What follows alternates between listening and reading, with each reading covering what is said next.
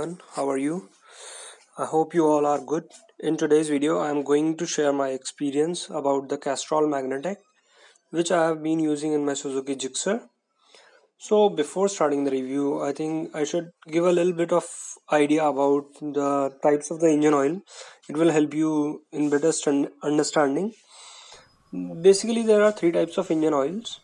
The first one is the mineral oil, and these are the most basic and the cheapest engine oils because these involves the least processing to manufacture from the crude oil. And the second one is the semi-synthetic engine oils, which have some additive synthetic oil.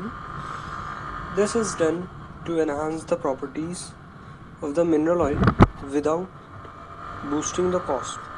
Third one is fully synthetic engine oil, that these oils are produced from extensive processing, and that's why the prices of these engine oils are quite high. So let me tell you about the grading of the engine oil. The company is giving the grading of 10W40. So the 10 represents the viscosity of the fluid, that is the engine oil, at the lower temperature, while the 40 after the W will represent the viscosity of the engine oil at higher temperatures. We should use the engine oil of the same rating of which the company recommends, because the rating which they recommend is as per the weather conditions of our region. It can also happen that a same engine or a same vehicle can have different ratings of the engine oil in Europe and a different rating in the Asian region. It is because of the different weather conditions in both the different countries. So let's begin with the experience about my Castrol, that is Magnatec 10W40 semi-synthetic engine oil. After around covering a distance of around 1500 kilometers on this engine oil, after a ride of around 15 to 20 kilometers on a single stretch, the engine starts to build up noises and vibrations. So the reason behind this, I think, is my riding style.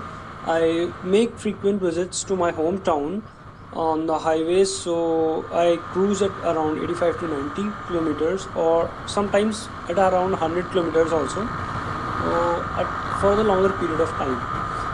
So if you are looking the engine oil for the usage of city purpose only or for the short rides only, then you can go for that semi-synthetic engine oil or the mineral oil.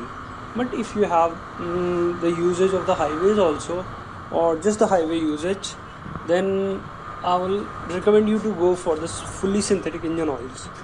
The Castrol also manufactures the fully synthetic oil. The one names, I think, the Castrol Power 1. I haven't used that engine oil, but if someone of you have used that engine oil, please do mention your experience about it in the comment section, and please let us know about the topics on which you want the videos. As per my experience, the Motul 7100 engine oil is the best engine oil that I have ever used on my Gixxer, and I covered around 4,500 kilometers on it easily, and the engine was smooth in it. Thank you so much for watching this video, and don't forget to like, share and subscribe, and press the notification bell so that you can get the notification at every time I upload the video on my YouTube channel.